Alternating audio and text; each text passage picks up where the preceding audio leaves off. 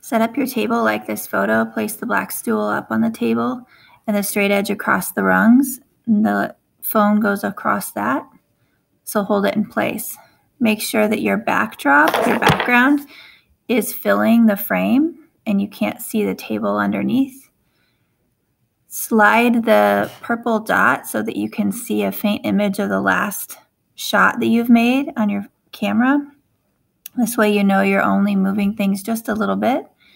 Make sure you move your hand out of the way each time you take a photograph. This will help if you take the photograph and move with the same hand so that you can never have it in the shot. You can see that this whole stop motion is taking me half an hour, and I get over 200 photographs in that half an hour from start to finish. It will be easier if you follow along with your script. This was a snow day when I was photographing this, so I was talking to my kids during this. So mine is out of order. So that's going to take me longer to edit than it would take you if you photographed things in order. So follow along with your script.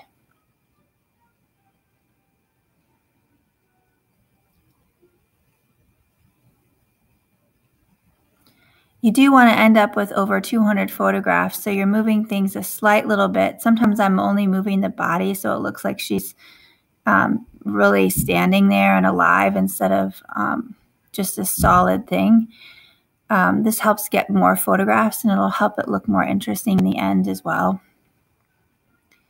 Here, instead of having a drawing just show up, I'm doing the drawing, so the drawing looks like my character has done it.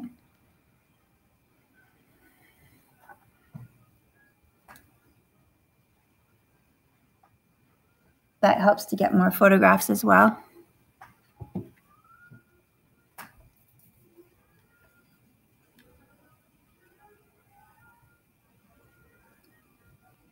Again, I'm only moving things a slight little bit. You want to make sure that your camera is counting up too.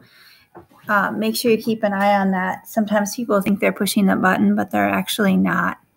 So you might think you've taken 20 photographs, but none have actually been taken. So watch the number.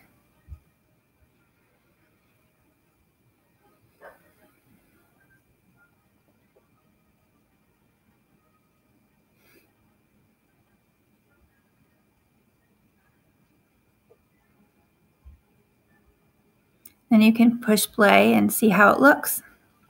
Don't worry about deleting anything right now. You can delete that in the editing stage. Realize that I forgot to film one part of it.